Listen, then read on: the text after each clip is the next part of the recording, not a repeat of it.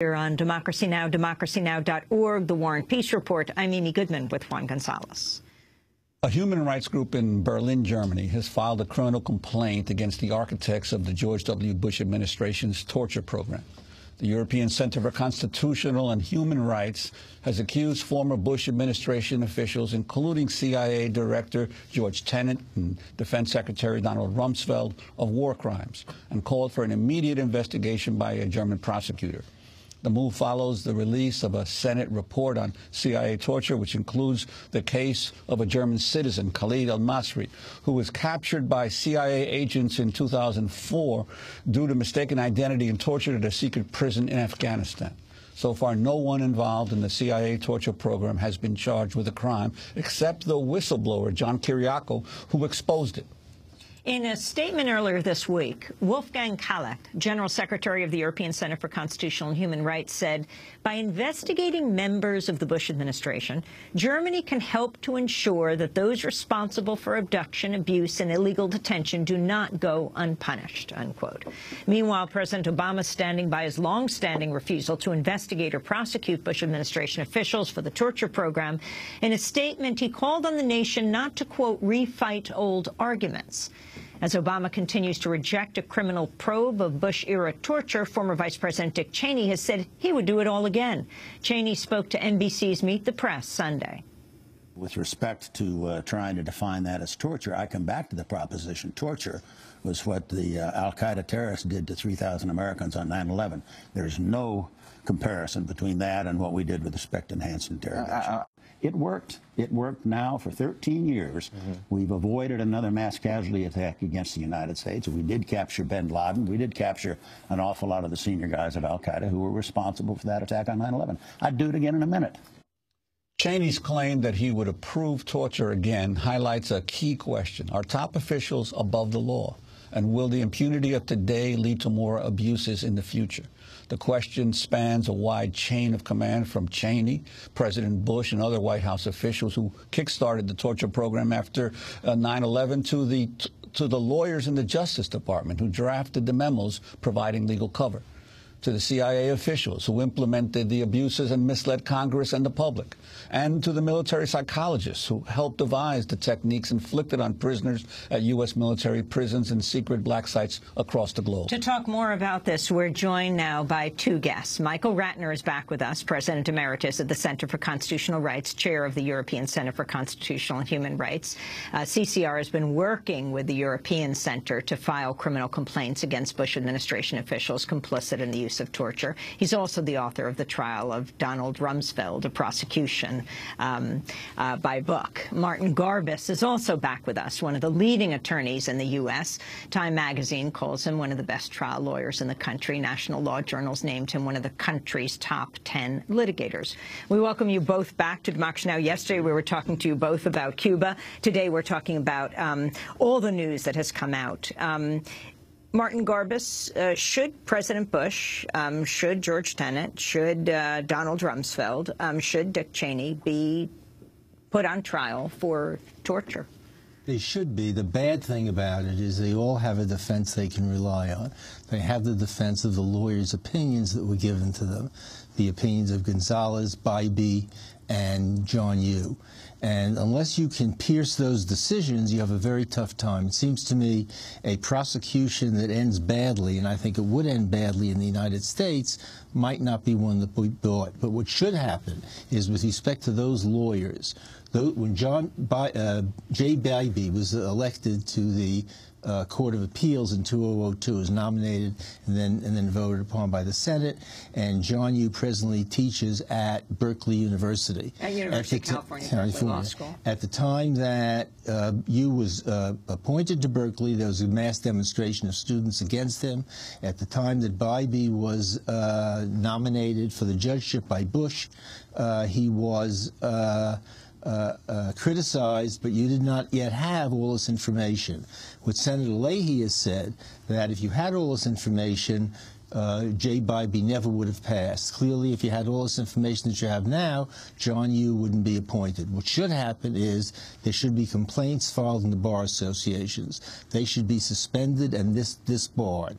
Then perhaps if you have a prosecution, you've already have established the faultiness, the horrific faultiness of the legal opinions. So it seems to me, at least in this country, a condition preceding, as we lawyers say, before you can have a prosecution has to be the invalidation of the legal opinions. And I want to just say I'm not here to debate Marty on this. And he's a defense lawyer, but I strongly disagree that Bush, Cheney et al. Would have a defense. This wasn't like these memos just appeared independently from the Justice Department. These memos were facilitated by the very people Cheney, et cetera, who we believe should be indicted. This was part of a conspiracy so they could get away with torture. But that's not the subject here now. I just want to, that is clear to me. Secondly, whatever we think of those memos, they're of uselessness in Europe. Europe doesn't accept this, quote, golden shield of a legal defense. Either it's torture or it's not. Either you did it or you didn't. And that's one of the reasons, among others, why we're going to Europe and why we went to Europe to bring these cases through the European Center. I wanted to ask you about that because as the clip we played of President Obama saying it's no use refighting old arguments. But you are, in essence, refighting arguments in Europe that the United States refuses to deal with. But, of course, you know, Cheney just showed us exactly why you have to prosecute torture, because if you don't prosecute it, the next guy down the line is going to torture again, and that's what Cheney said. I would do it again. And now the European case is really interesting. We did try this in 2004. You covered it here. We tried it in 2006. You covered it here. But now, because of the Senate report, we have a much stronger case in Germany than we ever had, particularly with regard to a German citizen, Khalid El-Masri, who was taken off the streets of Macedonia, sent to the salt pit, which is known as Cobalt, in the Senate report. Tell us that story. It's a remarkable story. He was on a bus. He was on a bus to take a vacation in Skopje in Macedonia, and he gets pulled off by agents of our government, gets taken off the bus, gets sodomized essentially with a drug, and then gets taken from there to the salt pit in Afghanistan, which is a CIA black site torture center known as Cobalt in the report. He's there for 4 months. Everybody knows at some point along, this is a mistake. There was another guy with a similar name. It wasn't this guy.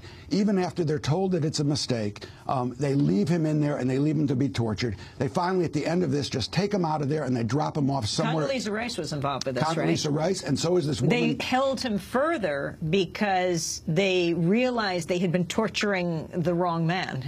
That's correct. And the European Court of Human Rights actually weighed in on this case, and what they did is they held Macedonia liable for allowing that kidnapping on their streets and fined them. And they found that what happened to them on the streets of Macedonia was torture. Who else was involved? I want to go to Khalid El-Masri in his own words, describing his time inside a secret CIA prison in Afghanistan. Einzige in diesem Gefängnis in Kabul ein bisschen besser als die anderen behandelt wurde. I was the only one in this prison in Kabul who was actually treated slightly better than the other inmates. Wir waren in dieser Zeit nun Häftlinge in diesem Gefängnis und die waren bevor in Dunkelheit oder Musikgefängnis ist unter der anderen Häftlinge bekannt. Dort wurden die beschallt immer mit lauter Musik. But it was known among the prisoners that other prisoners were constantly tortured with blasts of loud music, exposed to constant onslaughts of loud music. Aufgehängt an der Decke in unbequemer Stelle, 5 Tage lang, ganz nackt in der Kälte. And they were for up to 5 days, they were just sort of left hanging from the ceiling, completely naked in ice-cold conditions. Dieser Tansanier, von dem ich vorher gesprochen habe, hatte 3 Brüche an dem Arm. The the man from Tanzania, whom I mentioned before, had his arm broken in 3 places. Verletzung an den Kopf und die Zähne. He had injuries, trauma to the head, and his teeth had been damaged. Die haben ihn auch in einen kleinen Koffer gesperrt, längere Zeit. In diesem Koffer roch nach irgendwas so ekelhaft, wo sich ständig übergeben musste. They also locked him up in a suitcase for long periods of time, foul-smelling suitcase that made him vomit all the time. Auch andere der Kopf unter dem Wasser getaucht. Other people experienced the forms of torture whereby their heads were being pushed down and held underwater. That was Khalid al-Masri describing his torture in a CIA black site. Michael? Well, yes, and they knew he was innocent. And there's a woman who was just identified, been identified for a long time, who works for the CIA. Her name is Bukowski, Alfreda Francis Bukowski, who apparently was one of the people who insisted, even though there was people in the agency saying that we got the wrong guy, who insisted on having him picked up and taken there. She's also apparently one of the models for the woman in Zero Dark 30.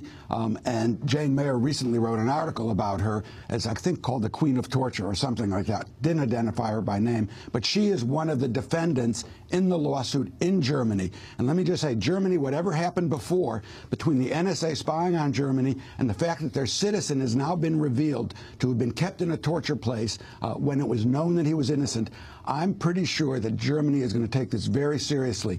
And I just spoke to a person you've had on here before, Scott Horton, who's a columnist for Harper's as well as an expert on national security. And Scott tells me that because of these cases we have filed in Europe, that over 100 CIA agents have been given advice that they should not leave the United States. Let me just say, what we're going to win here in the end, I can't say. But that already, to me, is a major victory. The major victory would be to prosecute the lawyers themselves, because otherwise what's going to happen in the future is you're going to have activities like Cheney or whomever. You'll have people in the CIA and the NSA relying on faulty legal opinions. So I think a strong emphasis in the United States has to be to stop future lawyers from doing the same thing as was done here. And your point is that these memos, they consciously knew that they were violating torture statutes. And I think Michael is right, of course, that they were doing it under the chain of command, Cheney and the other people. But I think that's very difficult to prove, and I think you should go after the lawyers immediately now. And of course, since that time, John Yoo is an eminent professor at University of California, Berkeley Law School, and Bybee is a respected federal judge. Was elevated to a judgeship.